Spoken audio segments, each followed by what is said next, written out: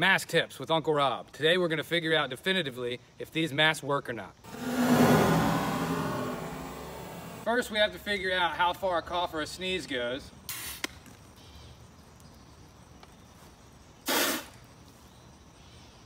That's about 8 feet. Now we need to see if any of the spray cans I have in my garage spray about 8 feet, or about the same as my cough spit.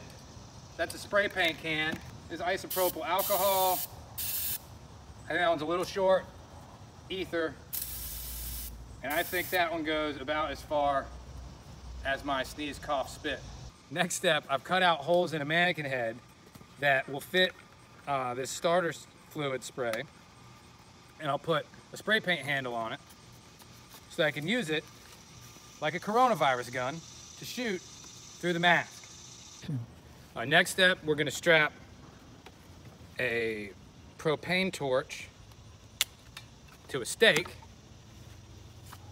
and then put the propane torch next to the mannequin's face and light it so that we can test whether masks work or not. All right, so now we're gonna test 8 feet mask on. Hold it. Cough, cough, cough. Now 8 feet mask off. Cough, cough, cough. 6 feet mask on.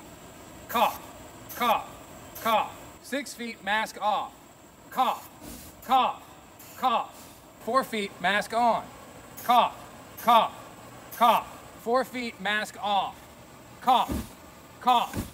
2 feet mask on. Cough, cough, cough. 2 feet mask off. Cough, cough.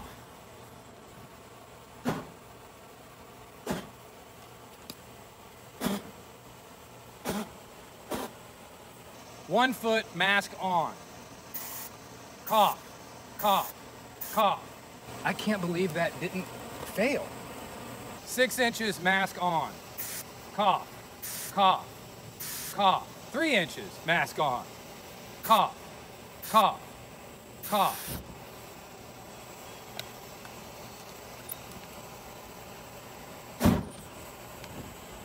Okay, so this is now 3 inches with no mask. Cough, cough, cough.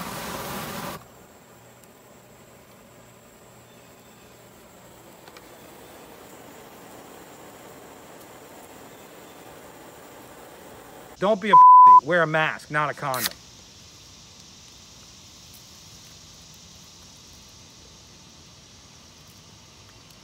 So I've proven definitively whether masks work or not.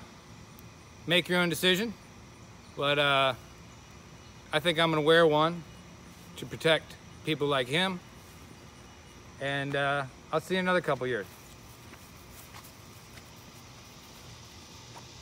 This is the man that helped me film the video.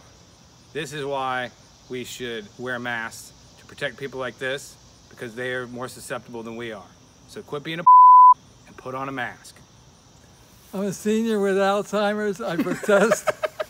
I'm going to complain to AARP. I'm here under protest. It's senior citizens bullying.